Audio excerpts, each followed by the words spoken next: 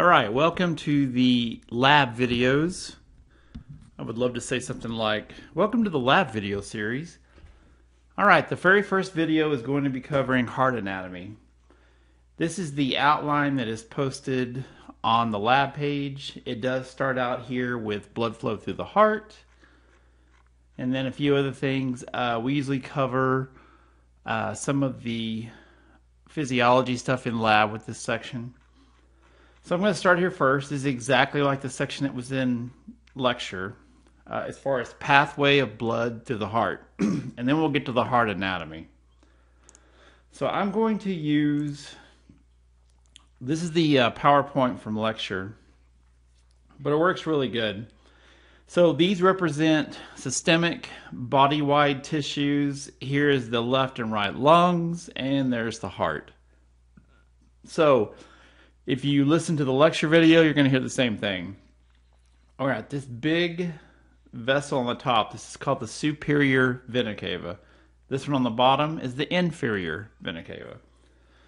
So blood that's gone through the body, it has a blue color, it's low on oxygen, it's high in carbon dioxide, and the reason it's blue is the whole deoxyhemoglobin. And it's got low oxygen because it's traveled through the tissues, it unloaded most of the oxygen, it's coming back to the heart to be pumped to the lungs. So blood from the right superior vena cava and inferior vena cava dump in the right atrium. The right atrium contracts, pushes blood through the tricuspid valve, which is supposed to be that little thing right there, and pushes it down to the bottom of the heart in the right ventricle. The right ventricle contracts, opens the pulmonary valve with all the pressure, and it pushes blood. This is called the pulmonary trunk. This is the left pulmonary artery. This is the right. It is an artery. It is blue. Arteries carry blood away from the heart. Okay, the blood goes through the lungs. Here, you can see it's unloading carbon dioxide. It's picking up oxygen. That's why it's getting this red color on each side. The blood goes through the capillaries in the lungs. It travels back to the heart along the pulmonary veins, these two little red veins. They dump in the left atrium. When they contract, they force the bicuspid valve open, or mitral valve, and blood goes down into the left ventricle. Now the wall of the left ventricle is really thick because it's got to push it through the whole body, so it's got more muscle. When the left ventricle contracts, it forces the aortic valve open, and it pushes blood through the aorta, and this goes down to the lower extremities, and this is the upper extremities. So the term for that is the blood has gone systemic. It means body-wide. And there you see as it crosses the tissues, it unloads oxygen, and it's going to come back and go on the right side. So it's a vicious cycle. So that is blood flow through the heart. When you're studying for your lab exam, if blood is in the right atrium, where's it going to go next? Well, it's going to the right ventricle. Where does it go from the right ventricle? It goes through the pulmonary arteries. Right here. See? Blood taken from the heart to the lung along the pulmonary arteries. If it's in the left atrium, where's it going next? To the left ventricle. Where does it go from the left ventricle? Here. It's going to go through the aortic valve, through the aorta. Blood does not flow into a valve. Valves are there to keep blood flowing one direction and not backing up. And here's a nice little summary. That whole process is blood flow through the heart. See, there's the vena cava, right atrium, right ventricle, pulmonary artery or trunk, lungs, pulmonary veins, left atrium, left ventricle, and then the aorta, and then systemic circulation. Okay, we did this also in lecture. This is the electrical conduction system of the heart. Now in lab class, you do have to know the waves of an ECG, so we'll get to that in another video. So there are 5 things here you want to be familiar with: the sinoatrial node, the pacemaker, the SA node, the atrioventricular node, or AV node, which is in the floor of the right atrium. This is in the upper right atrium. These are all bundles of nerve tissue, and they send out a signal. The SA node has the fastest rate of depolarization. That's why it's called the pacemaker. It sets heart rate. You have the bundle of His, the bundle branches, and the Purkinje fibers. Now this is I love this diagram. It's a great diagram.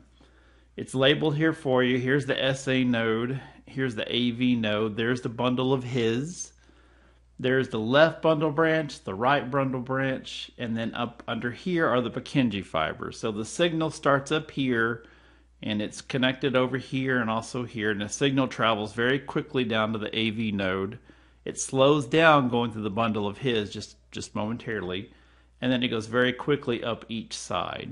This is called the electrical conduction system of the heart, and an electrocardiogram is looking at that little pathway right there. It is an indication of how healthy the heart is, but it's just looking at that little electrical pathway. So, okay, now heart sounds. I actually gave you, and I should have pulled it up. Yes, and I don't want to start this video over, so bear with me here. I did change up a little bit. You'll see that in the intro, or you saw that in the intro video. Trying to make things a little easier to find so the pages aren't a mile long. So there's the videos, but here where it has outlines and study diagrams for lab, down here is the diagram for heart sounds. The lub-dub, thump thump of the heart. The heart has two sounds to it. The first sound is closure of these, what are called the AV valves, the atrioventricular valves, the tricuspid and the bicuspid, just like it says right there, mitral valves. That's the first sound, first of the heart sounds. It's the beginning of the cardiac cycle. The second sound it comes from when the blood has left the heart, when the ventricles have contracted, and it's closure of the pulmonary and the aortic valves. I know that says pulmonic, but I like this little diagram. That is the second sound that is heard. So first sound, closure of the AV valves. Second sound, closure of what are called the semilunar valves. Okay, and so there it is, the lub, the AV valves closed. That occurs at the beginning of what is called ventricular systole, when the ventricles are contracting. The second sound occurs when the blood has left the heart, and so it's during what is called ventricular diastole, when the heart's relaxing, and the semilunar valves are closing to keep blood from dumping back into the heart. Okay, electrocardiogram or ECG. Say I don't want to start. Oops, I don't know what. I exited out the ones that I wanted there. So here we go. I have given you this page. This is something you can look at. This is it'll be under the outlines and diagrams tab. But here is here's the heart. Now electrocardiogram. I'm going to do that. Boy, I'm doing this just like I would in lecture.